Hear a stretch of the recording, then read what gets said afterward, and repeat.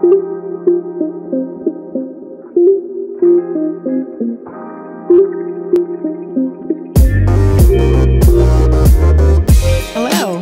and welcome to episode 4 of Read, Return, Repeat, a Read ICT podcast. I'm your host, Sara McNeil, Adult Programming Librarian for the Wichita Public Library. In today's episode titled The Peerless Princess of the Plains, we will explore Category 8, a book about local history. We will be speaking with Jami Frazier Tracy, curator of collections for the Wichita-Sedgwick County Historical Museum. The museum is an iconic building located at 204 South Main Street, in the heart of downtown Wichita. The Peerless Princess moniker not only describes the building itself, but it's also a nickname for the city of Wichita. In fact, it is one of the many nicknames that Wichita has had over the centuries, including the Bride of Fortune, the Banner City, the New Chicago, the Air Capital of the World, Duda, and ICT. Jami, thank you for joining us today and welcome to the show. Our first question for you, what sparked your interest in local history and how did you come to hold the position of curator of collections for the Wichita-Sedgwick County Historical Museum? Well, my interest in local history was sparked by my grandparents who took me to dozens of historical museums across the state of Kansas in the 1970s. And I fell in love with objects at the Eisenhower Museum in Abilene. And so my interest in local history is not so much the history itself, it's the objects and the stories that the objects tell. So when I was in college, I was studying history and English. And like so many of us, I knew I did not want to teach. And I was complaining to a professor, what am I going to do with these 2 degrees? And she said, well, what do you love? And I said, well, I love museums.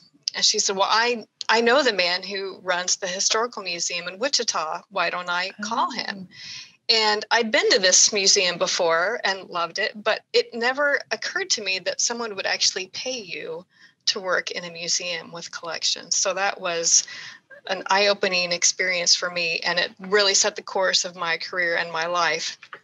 And when I was, so I started an internship here at the Historical Museum in 1988, and I worked here for a year, and then I got a call from Old Cowtown Museum that they were embarking on an accreditation process, which is a peer-reviewed program that museums go through to ensure that they're meeting best practices and meeting the standards. And this museum's accredited, and Cowtown was trying to go through that process at the time. And so I had the skill set to help them do some cataloging. So I worked there for 2 years. And by that point, I was ready to graduate and was thinking about graduate school, but not really sure where I wanted to go. So I applied for an internship at the Biltmore House in North Carolina. Wow. I know. And I got it. I got it. But then at that same, within a 2-week period, I got a call from my former boss at the Historic Museum, Dr. Judy Heberling, and she was moving. And she said, I want you to take this job. I want you to take my job. And I said, oh, Judy, I'm not qualified. You have your PhD. You are, Judy's always been a great mentor and friend to me. And I really idolized her and her experience and her skills.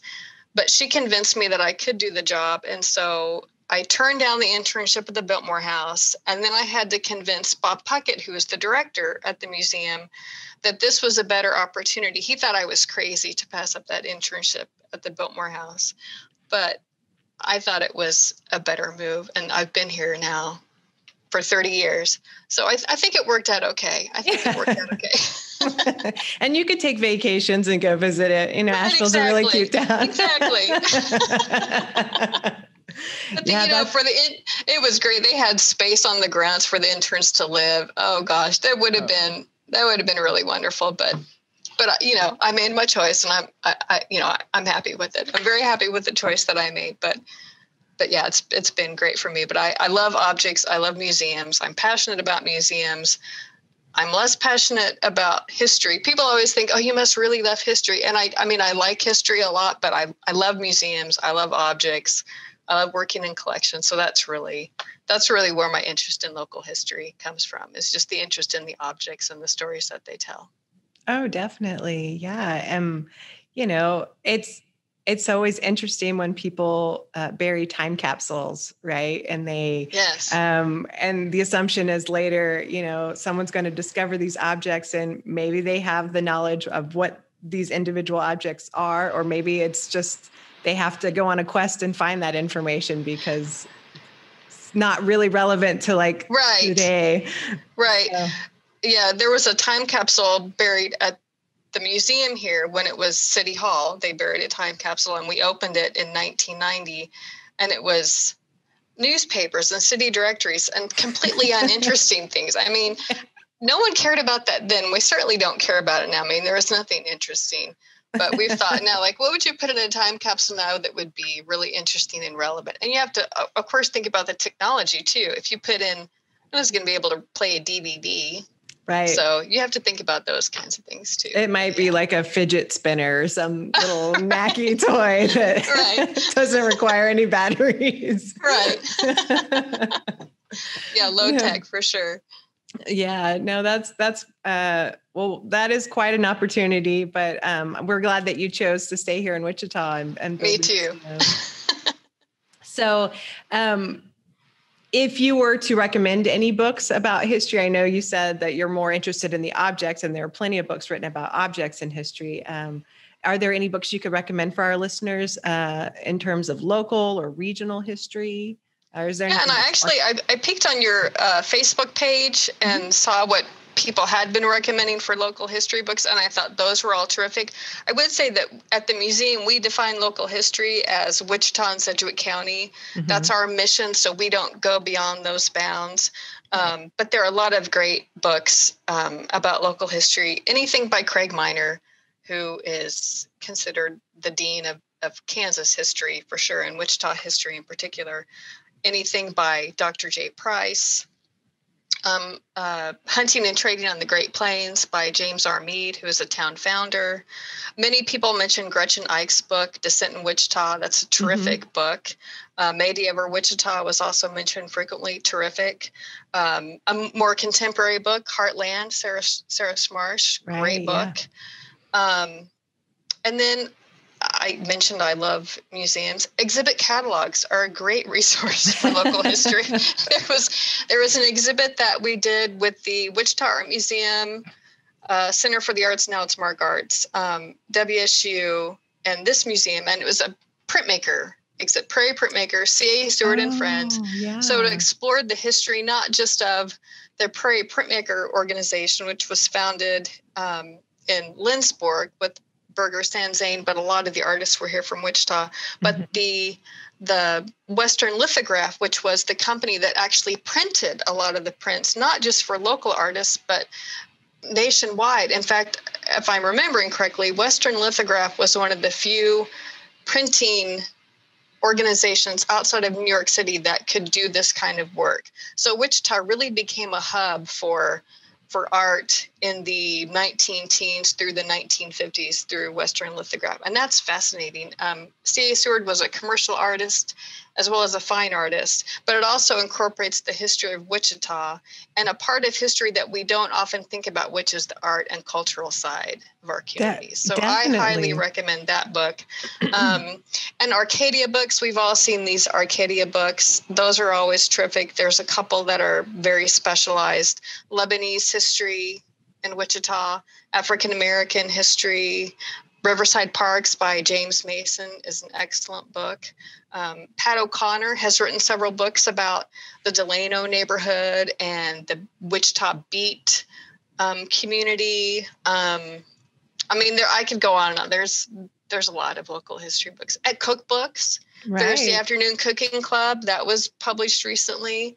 The Art Museum did a cookbook a couple of years ago, and they talk about the recipe and how it relates to maybe a piece in their collection. So cookbooks are great. And these community cookbooks often give a little, information about the First Presbyterian Church or something. I could go on. There's so much. Memoirs. Right. One of my favorites is the Laura Moriarty Chaperone. Oh, right. Set in Wichita. Set in Wichita, incorporates the Ennis department store. Really interesting time period. Okay, I'll stop now. No, that's awesome. You have There's too many. You listing off of a lot of those different titles. I was like, yeah, I read that, or yeah, I have that, or you mentioned the printmakers. I have a Four Foibles, the print one. Okay. And that one is so fascinating because I love native plants, and they did prints of native plants, and then they used native dyes, and they went and explored. And I guess that one in particular wasn't published until the 90s because it was all collected earlier, but the gentleman died. I forget his name. And then his friends took that information. Yes. And I'm trying to think I think he worked at McCormick Armstrong. Was it Bill Jackson? Mm-hmm. Does that sound right? Okay. That does sound right. Yeah. And Zona Wheeler, I think Zona Wheeler had some involvement with that. Anyway, all these little tidbits in the back of our minds. I know. Well, that's great because, a lot of, like you said, on the Facebook page, people have been mentioning, things specifically related to Wichita. Some folks are participating. They're not even in Wichita. So we kind of left it open, like regional for them. Yeah. And then I know that Orphan Train, we had a program earlier this year. Saw was really that. popular. And it's just people are just fascinated by that mass migration and how and placement of children. So, another good one is Grasslands. Speaking about children who are kind of orphan, is Grasslands by Deb Seeley. Kind of an Pioneers kind of book for a young adult reader. But I mean, again, there's so many great ones. Great ones. That's wonderful. I like that. It's funny when we always talk about this in the challenge. We always make our pick at the beginning of the year. And then as the year progresses, we keep choosing more and more books that fit each category. Like I think at the beginning I chose Kochland Cokeland.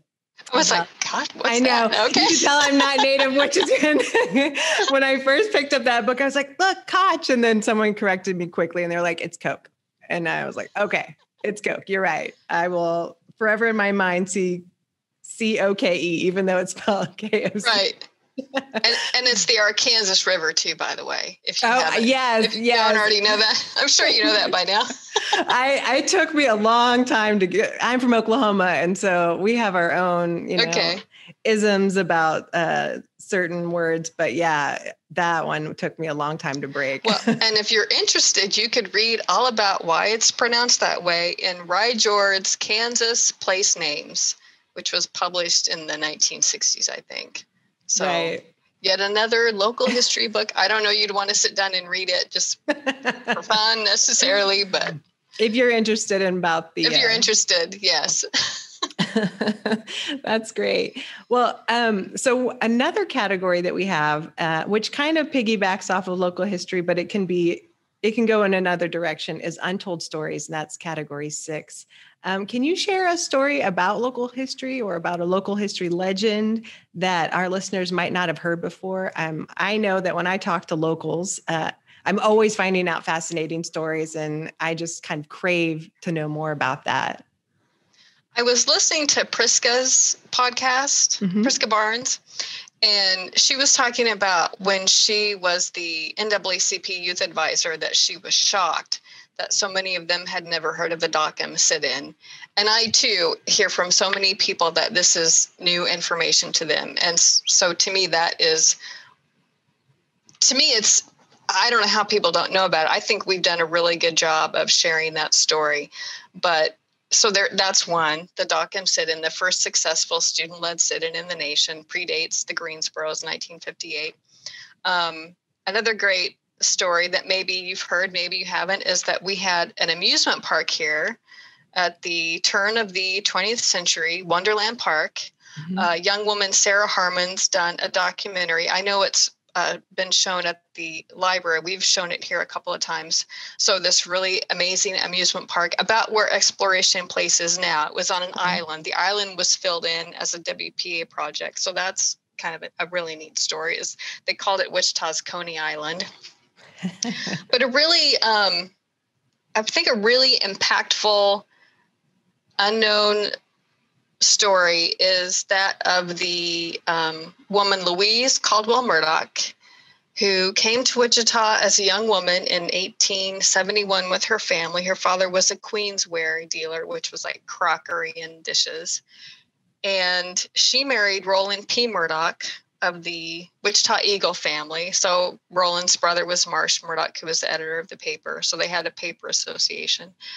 And when her husband died, she went to New York City and studied interior design, one of the first women to do so. It was, now it's Parsons, it was called something else then. Came back to Wichita, built the Caldwell Murdoch building, which still stands. And when she died, she left in her will that the money from that building would be used to purchase a collection of American art. If the city would fund the building, she would fund the artwork. And so that's the Roland P. Murdoch collection at the Wichita Art Museum, which never would have happened had it not been for Louise Caldwell Murdoch. And some of the most amazing American art in the world. And she was very specific that it should be American art. And she identified Elizabeth Stubblefield Novice as her emissary to select this artwork. So now we have Georgia O'Keeffe, Edward Hopper, Winslow Homer, all the biggest names in the art world are in our own back door at the Wichita Art Museum. And I hope people realize the importance of that collection and how fortunate we are to have such great museums in Wichita. And she's just an amazing person. She did so much more than I'm telling in this short segment. But another great exhibit catalog towards an American identity. That when I was thinking about this, I thought, that was published like 10 years ago. No, it's 25 years ago, but still very relevant. But it's the story about Louise Caldwell Murdoch, the formation of the museum, and then a deep dive into a lot of the collection and why it was collected and why it's important and how it, is a great part of our community. So Louise Caldwell Murdoch, amazing woman. Learn more about her at the Wichita Art Museum. That's right. And for our listeners, if you aren't aware, on Saturdays, you can go in free. It's open to the public. Right. Also, they offer a great Art Start program for pre-K kids. It's free. You sign up. You can go once a month with your child. You walk through the galleries. There's story time. And then you go down into the studio and you can make art, we took advantage of that, me and my family, when my daughter. Wonderful. And they have a great cafe. Oh, yeah. Oh, food's wonderful. And now that the art gardens, they've really transformed the grounds because the cafe overlooks gardens and they have lots of native plants there. And in the summertime, they open up. They've got it staged to where it's almost like an outdoor amphitheater where they have concerts or movies. And I know a lot of us are still concerned about the pandemic, and museums are thought to be some of the safest spaces in that usually there aren't too many other people around. Mm-hmm. not huge crowds that you're, fending off. And especially at the art museum, they have an HVAC system that makes the air quality really superb. So you can go visit the art museum and feel pretty safe in getting out into the public again. Yeah. Well, one thing I was doing to kind of prepare for this episode was I went onto your website, the Wichita-Sedgwick County Historical Museum website, and I saw that you had some virtual tours, which were really fascinating. So it kind of acquainted myself with what you had in your collections and inspired me to want to, schedule time to come in. So have you never visited, Sara? I've never. I know. Tisk. It's so sad. Well, for the longest time, I thought you were in a different building, and because I have a friend and neighbor who's always gone there and always had taken her child there, and so it's always been in the back of my mind, like, oh yeah, I know this place. I hear this place. I hear about these collections, but no, I've never been. So that is definitely something I'm going to do this summer, is plan a trip to come with my family. Let us know when you're coming and we'll give you a little behind the scenes tour. Oh, excellent. So, yeah. I was Well, go ahead. I was just going to say, unfortunately, that's something we hear all the time that, oh, I've heard about you, but we've never been. So Yeah. we really want people to come. It's, the building is as wonderful on the inside, if not more so than it is on the outside. We have a great historic building, as you know, but the collection is really something. And we've been collecting for over 80 years. So very comprehensive. A lot of artifacts. A lot of stuff, a lot of objects for someone like me who loves objects. It's perfect. That's great. Well, hey, we're going to take a quick break. When we come back, we'll be talking about the iconic building itself that houses Wichita's most unique collections. Okay.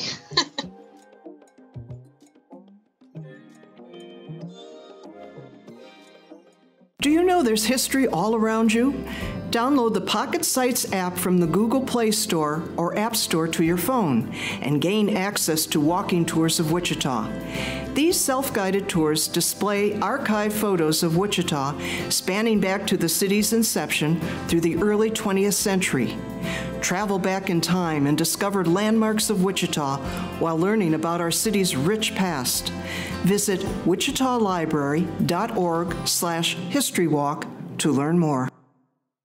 Welcome back to the show. We're here with Jami Frazier, curator of collections for the Wichita-Sedgwick County Historical Museum, and we've been talking about some of Wichita's most prolific residents. Now, Jami, we mentioned this before the break that your museum is a landmark in Wichita. What are the many roles that the museum's had? Because I know it hasn't always been a museum. So can you tell our listeners its evolution after being built? This building was designed by Wichita architects Proudfoot and Bird. They designed a lot of buildings in the area, McCormick School, Friends University, administration building. So very prolific architects. Designed in 1890. They completed the building in 1892. It's rusticated limestone, Richardsonian Romanesque design.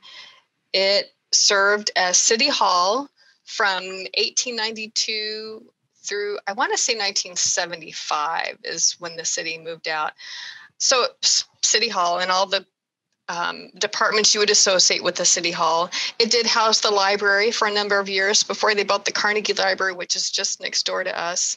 In 1916, the city library was here. It moved about. It was some years it was on the 4th floor, some years it was on the 2nd floor. So it moved about. Police station was here, fire station was here. During World War I, they gave space. I think this is interesting. They gave space to the Red Cross to roll bandages and make masks for the soldiers overseas. And so that went on for a long time. We actually have some of the few interior photographs that we have of the building are from the Red Cross. And there's several that are on our Facebook page and maybe on the Wichita Photo Archives that show the Red Cross has taken over the city council chamber. So there's all these women, like 50 women in Red Cross uniforms working diligently, rolling the bandages and making supplies. And there's Red Cross signs everywhere. So those are fun to see. So, the building's always had a public role because as soon as the city left, then the museum came in and started to renovate the space. It had been extensively renovated at least 5 times prior. So there was nothing of the original interior left. So we kind of had a blank slate. And it served as the museum since 1981. Now, shortly after the museum opened in 81, lightning hit the top of the clock tower, and there was a terrible fire. The clock was damaged. The clock faces were destroyed. So we'd been open for a couple of months, and then we had to close. No damage to the collections, thank God. Wow. And no real damage to the building, but just that roof area. But they had to close down and kind of regroup. And Bob Puckett, who was the director at the time, told me later that it was actually a blessing in disguise because they hadn't felt quite ready to open to the public, but were feeling the pressure. You've got to open. So he said it gave us a chance to kind of do things the way that we wanted to do, but didn't feel like we had the time. So, and that's been a great story to share with people too. And when you come and visit, I'll take you to the clock tower, and you can see the clock, and you can see the photograph of the, the flames bursting from the clock tower. It's very dramatic. And it's surprising how many people remember that event, that say, oh yeah, I was working downtown when that happened, or I remember the smoke, or I remember the fire truck. So, but thankfully the fire department was very quick and very efficient, and they put it out almost immediately, and the permanent damage was very minimal. But so those are the two. Yeah, those are the things: City Hall and then the museum. So that's fascinating. I wonder if Robert Zemeckis took that, saw that in the news about your clock tower catching on fire and put that into his Back to the Future movie. I'm sure that's where he got the inspiration. We may be owed some money for that kind of inspiration, I think. But an homage to Wichita. Yes. That's great. So this kind of leads into the next question. What are the advantages and disadvantages of repurposing an iconic building? Because we have there's a movement in town restoring historic buildings. And we live in this kind of idealism where if it had a purpose before, it needs to have a purpose now. But that takes hurdles. You really have to go on a journey to transform a building. So, what are the advantages and disadvantages of doing that? Right. Well, in my own life, I try to recycle, reduce, reuse. So that is always a benefit, that it's an adaptive reuse of in our case, a really historically significant building, a very aesthetically pleasing building. So the advantages are that it's very familiar. Even if people don't know what the museum is or what the building houses, they recognize the building. Mm-hmm. It's, the Peerless Princess of the Plains. It just, it dominates downtown. The clock tower is just, the beacon of downtown. So that's certainly an advantage.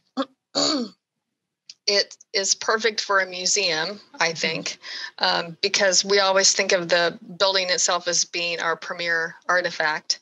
And I should say the city owns the building and the museum owns the collections. So the city is gracious enough to share the building with us, but they maintain ownership. There's a sense of permanence, I think, about the architecture and about, I mentioned the rusticated limestone. There's a sense of permanence and, solid footing about this building. It stood for well over 100 years. I will tell you, during an earthquake, my office is on the 4th floor and you can really feel it shaking, and it's given me pause a couple of times, but so far so good. I'm still here. But that was it's unsettling when you feel an earthquake and you're in a 120-year-old building. Oh, yeah. And some of those disadvantages are that I think, again, envisioning the building in your mind and seeing the, how it just is kind of this huge stone, behemoth, that can be intimidating to some people. Some people may not feel welcome. And that's something we need to overcome. And I will often see people across the street taking photographs of the building, but then they never come inside. Mm-hmm. And that's discouraging. It was not designed as a museum. And so all those kinds of lighting, environmental issues that the art museum can do so well because they have a newer facility, it makes it a little more challenging for us. So there have been some hurdles that we have to get around in that regard. And it's always, I live in an old home. If you live in an old home, there's constant upkeep. There's always paint that needs to be repainted. We have a boiler that is, chugging along, but there's always maintenance issues, especially with an older building. But there's also when you walk in the doors, there's a sense of history. You feel like you're somewhere important, and you are, and you feel like you're going to see something special, and you are. And so to those who have driven by or walked by, please come inside. Mm-hmm. We will welcome you, and you will be glad that you came to the museum. So, but yeah, it's a great building. So just briefly on that, what are your museum hours for our listeners who are wanting to stop by soon? We are open Tuesday through Friday, 11 to 4, and Saturday and Sunday, 1 to 5. We have an occasional exhibit opening where we're open like on a Friday. I think it used to be Final Friday. I think now it's First Friday. So occasionally we'll go beyond those hours. If you follow us on Facebook or Twitter, or if you're a museum member, then you'll get those kinds of updates. It's $5 admission. We're doing something now that we are offering free lunchtime admission. If you want to bring your lunch to the museum, we have a great courtyard behind the building. It's called Heritage Square. There's a little reflecting pool back there. There's a statue of Heritage Woman. It's beautiful. The wisteria is looking gorgeous. Sometimes we have ducks. Sold. So bring your lunch. Yeah, right. You had me at ducks. You had me at wisteria. So if it's not wisteria, it's the ducks. Anyway, so bring your lunch. Have your lunch outside. It's beautiful. And then, leave your trash outside and then come through and take a quick zip through the museum. And, if you read every label, which we want you to, you'll be here a couple of hours. But over your lunch hour, maybe you spend 30 minutes upstairs. But it's a way to kind of encourage, especially people that work or live downtown, to take advantage of what the museum has to offer, not just inside, but outside, and just you can see if you're outside in Heritage Square, you can see the holes within the building that show where the jail cells were. So that's always exciting too. Oh, yeah. Yeah. That's awesome. Yeah. Well, I am definitely encouraged to come. Again, like I said, I've passed the building by several times and just, I can see where people might be intimidated. It has this very Gothic look to it, where it's just like, look, but don't touch sort of thing. But that's not the vibe. No. Yeah. We want people to feel very welcome. Wonderful. Yeah. I read in the paper the other day, someone had made mention of the old library and how beautiful it was inside. They were getting their vaccine, and, it was just like, how can we re-envision this space? And as someone who works for the library and knows a little bit more about the building itself and, the plumbing, the HVAC, the electrical, it really is, whoever takes over the project, it's going to be quite the commitment to bring it up to code to the 21st century. Yes. And so, and even another issue in this building for the staff is that there are parts where you cannot get internet access at all, period. No, full stop. You cannot get access in different parts because the stone in some areas is like 4 feet thick. And it just, again, when the library was built in 1967, they were not anticipating some of the technology that we would have in place today. And certainly in 1890, they weren't envisioning that. So those kinds of hurdles that you have to get over. And at the library, it'd be even more because you're serving an audience that's coming there for a specific purpose. Our audience is not coming here to use the internet. They're coming to look at the exhibits. Right. So, yeah. And, I don't want to get too deep into historic preservation because that's not really what we do. But in the same sense that you can't save everything, we cannot accept everything that's offered to us. We have limited resources, and we have to be very strategic about what we accept so that we don't overwhelm our resources. Right. And by the same token, you cannot save every building. You just can't. It's just, you just can't. Right. You have to do, you have to be good stewards. And sometimes that means that you have to let some things go.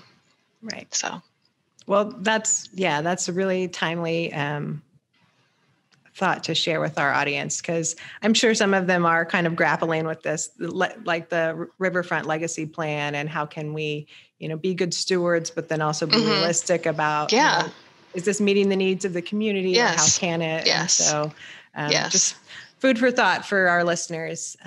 Yeah. Well, we're going to take another quick break. When we come back, we'll be talking about the means to interact with local history and the importance of expanding that scope of what histories are told.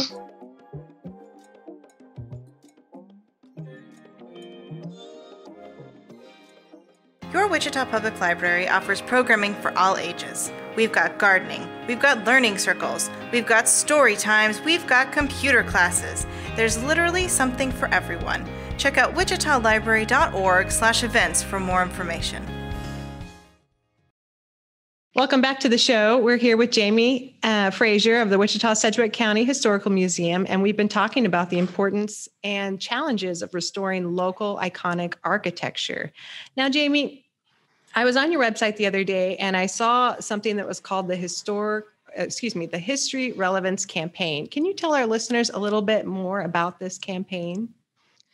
Well, I can. And that was developed about 3 years ago by a group of history professionals, including the American Alliance of Museums, the American Association of State and Local History, the National Council on Public History. And it was to give historical museums and societies kind of a framework in which to share that idea that history is relevant and very important. And some of the ways that the History Relevance Campaign works for museums like this one, as I mentioned, they provide kind of a toolkit. And so last year they came out with the 5 qualities of a relevant history experience, just to give you an example of what the History Relevance Campaign does. And those 5 qualities are that the experience or program is rooted in historical quality. And so you put things in historical context and perspective, that we're using primary sources, that we're including diverse participation, and that we're coming at it from a scholarly point of view. Rather, if it's someone from within the museum itself or someone from out in the community that has an expertise that we do not have, that it's scholarly, and that we've done the research to inform the narrative. So it's rooted in historical quality. The second is it's applicable. It pertains to the participant's life in some way, that it might foster change in the community, that it encourages critical thinking skills, things that we do as historians in our work, but we want to encourage the community and our audience to use those same skill sets. That the program is impactful, that it provokes new or a profound way of looking at something that maybe a person hadn't thought about before, that it might challenge a familiar assumption, that the content is current and timely, even if it's something that you're talking about that happened 50 years ago or 150 years ago or 5 years ago, that you can tie it back to the present and see how relevant that is today. And that it's connected, that we're connecting with the audience in some meaningful way, that it's addressing the individual and collective identity, that we're empathetic to those who are living in the past, that we're including marginalized communities, and that especially when those things are difficult to discuss, that we're meeting it head on and that it is connected and that we're making it, again, timely to today, using all of those skills.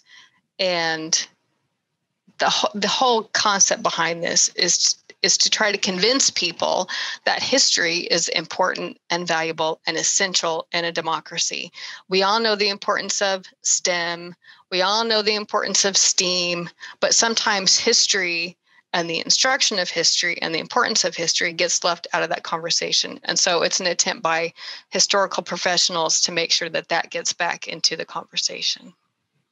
History matters. Dang it. Yeah, history does matter. And, you know, and like you said, recognizing those marginalized groups and their history, because there's an assumption that, you know, if we're using primary documents, it's from one perspective or there's a lens there, right. You know, and right, so, right.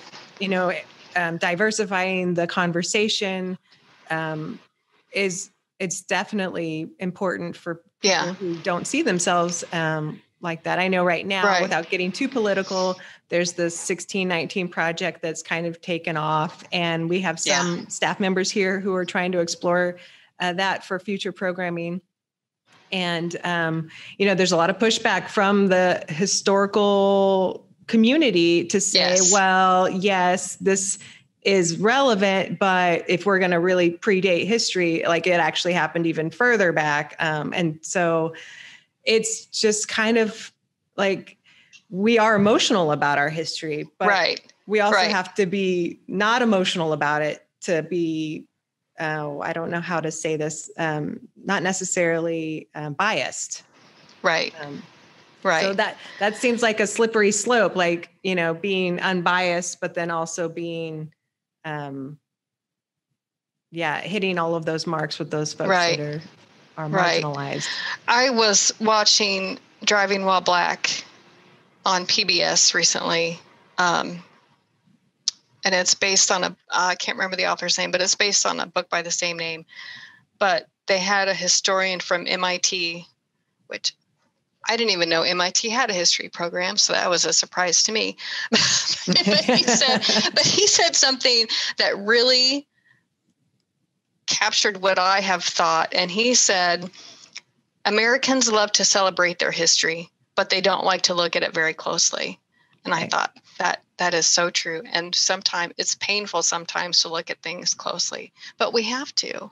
That's our obligation. We have to. And that we have to confront those painful truths, That's just, we have to. We can't move forward until we do that. That's right. We can't further the discussion until we examine it closely. Right. And museums, there's a movement within the museum community too that we can't always be neutral. Sometimes we have to take a stand, even though, especially in smaller communities, you're risking alienating some of your audience. I think that's been a big fear, but sometimes that's just the perception. Your fear is unfounded because many times your audience and your community are hungry for that kind of information. Mm-hmm. They want you to be exploring that kind of information. They want that support. They want that the museum's giving it credibility because we've done the due diligence. We've done the historical research. We've looked at the primary documents. We've looked at the hidden documents. My son just gave me a book on the Barbizon Hotel, it's a all women's hotel in New York. It's fascinating, but what was really interesting to me is that the woman who's writing the book said, many have attempted to write this book, but no one had the historical archival material to do the thorough research until she finally put it all together. So you have to do a little digging sometimes, but again, like the Dockham sit-in, hidden in plain sight for 50 years. The community knew that had happened, but it was not it's not well known outside of that community. So we've got a lot of work to do, obviously. Definitely. Well, last question for you. You have this amazing facility. You have all of these awesome artifacts. What sort of programming does the Wichita-Sedgwick County Historical Museum offer? Or what kind of exhibits do you have coming up that our listeners can check out? We do a lot of programming with the school-age children, not so much in the last 18 months or so because of COVID, but we do a lot of school tours. We offer free school tours to both home school-based and traditional public schools. We have a terrific Senior Wednesday program, which is a project of, I think it's 10 different organizations in town. I know the library participates, but every Wednesday there are 2 programs offered at 2 different organizations. Our program is the 4th Wednesday of the month in the morning, and we're booked for the year, so you can go onto our website and see all the different programs that we have coming up. I mentioned that we offer the occasional exhibit opening for First Friday. Right now we have a tremendous pedal car exhibit. It's about 45 pedal cars that are on loan from a local collector. And if that's not your interest, we also have a great exhibit on the electric guitar. Here's another little known fact for you. In 1932, the first documented performance of an electric guitar was in Wichita, Kansas. Wow. It's true, Sarah. People think we're making that up. It's documented. It's true. It happened right here in Wichita by a man named Gage Brewer, who's from Oklahoma. Okay. He's from Gage, Oklahoma. But he knew the inventor of the guitar, and he picked it up in Los Angeles, brought it back here, and performed first in the world with the electric guitar. So we do a lot on the electric guitar. So we have a guitar exhibit that looks really fantastic. And it also features guitars from local musicians. So Barry Harris, Cliff Major, Bill Gaufrier, a lot of the Pat McJimsey, a lot of local names, but set into context. And some of it involves the technology of the guitar. Some of it's the style and the design of the guitar, but all about the electric guitar. Heck yeah, that's fascinating. Sign me up. Well, Jami, thank you so much for making time to join us today. I'm so glad to. It's been so fascinating to learn about all the collections that you have and the museum that you help curate. So I look forward to taking my family out there soon. I look forward to that as well, Sarah. Have a great day, Jami. You too. Thanks. Take care. Today, we are joined by 3 librarians who will share their recommendations for 3 noteworthy books that fit Category 8, a book about local history. I'm Michelle Smith from the Advanced Learning Library, and my pick for the 8th Read ICT category is the local history book Wicked Wichita by Joe Stump. Before Wichita was the Peerless Princess of the Plains, it was known as Wicked Wichita, and this book shows why. It starts in 1873 with Rowdy Kate, Rowdy Joe, and a shootout on the bridge between Wichita and Delano, and ends in 1923 with a fake Romanov prince. In between, Stump introduces bank robbers, crooked cops, madams, and even a few good guys trying to keep the peace. Wicked Wichita is a great overview of the city's early history and includes a bibliography for further reading.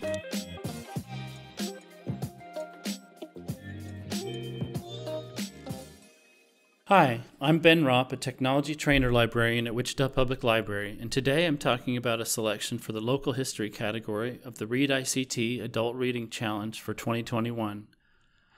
The title I've chosen is John Brown, Abolitionist, the man who killed slavery, sparked the Civil War, and seeded civil rights, by David S. Reynolds. This cultural biography is a thorough account of John Brown's life and influence upon American history, specifically his role in spurring the start of the Civil War by his 22-man raid on the U.S. Arsenal at Harper's Ferry, Virginia in 1859, and subsequent hanging. It's a little long at 550 pages, including 45 pages of footnotes, but an excellent history, arguing that Brown was not quite as crazy as some have made him out to be, but certainly complex, intelligent, and hugely influential. John Brown is a controversial figure due to his willingness to commit violence in his lifelong mission to end slavery. In addition to covering basic facts of Brown's life, such as his 2 marriages, unsuccessful business ventures, and his frequent participation in the Underground Railroad, Reynolds explains the ways his actions helped hasten the start of the Civil War in 1861. Some chapters are devoted specifically to his relationship to the Transcendentalists, such as Thoreau and Emerson, and their view of him and his actions. According to Reynolds, these famous authors spun the story of his insurrection at Harper's Ferry as a heroic endeavor, painting him as a martyr, and thus propelling his story into the imagination of the country, simultaneously inspiring the North and shocking the South. Brown's time spent in Kansas is suitably covered. His infamous acts in Pottawatomie, in particular, are given due consideration and placed in the context of the bleeding Kansas conflicts of the time, between free staters like himself and the pro-slavery factions who wanted to make Kansas a slave state. If you're interested in John Brown's time in Kansas and his role and legacy in American history, this is a fascinating and engaging read and a fine choice for the local history category of Read ICT.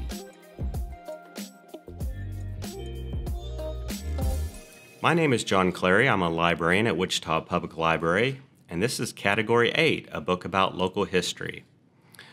The title is Wichita Memories, a Photographic History of the Early Years, hardcover edition, published January 1st, 2019, by the Wichita Eagle staff. The print length is 144 pages.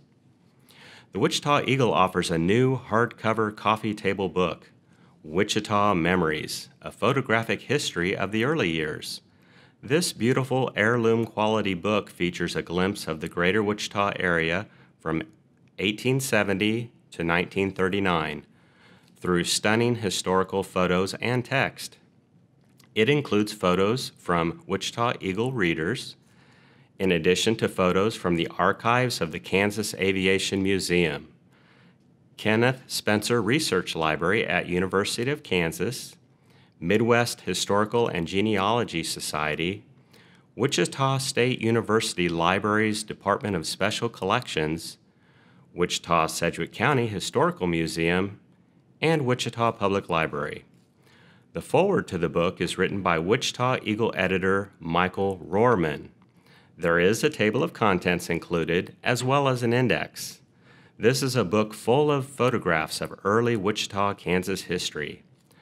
The subject areas include views and street scenes, transportation, commerce and industry, aviation, education, community, floods and fires, public service, recreation and celebrations. There is a second volume that was published in 2020. Check out more categories at wichitalibrary.org/readict. Thank you. Thank you for those awesome recommendations. And thank you to the listeners of today's episode. Listeners can request books by visiting our website, wichitalibrary.org, or calling the library at 316-261-8500. To participate in the Read ICT Reading Challenge, please visit wichitalibrary.org/readict. To find a full list of books mentioned in this episode, please visit wichitalibrary.org/podcast. And as always, stay connected with other Read ICT participants on the Read ICT Challenge Facebook page. Find out what's trending near you, post book reviews, look for local and virtual events, and share book humor with like-minded folks. You can follow this podcast through the Anchor app or stream episodes wherever you get your podcast. If you like what you heard today, be sure to leave us a 5-star review. This has been a production of the Wichita Public Library, and a big thanks goes out to those staff members who helped produce this episode. I'm your host, Sara McNeil. Join us next time when we will be discussing Category 9, a challenge book, with the director of the American Library Association's Office for Intellectual Freedom. We will explore the implications of challenging library materials and the impact of censorship and its effects on a community's freedom to read.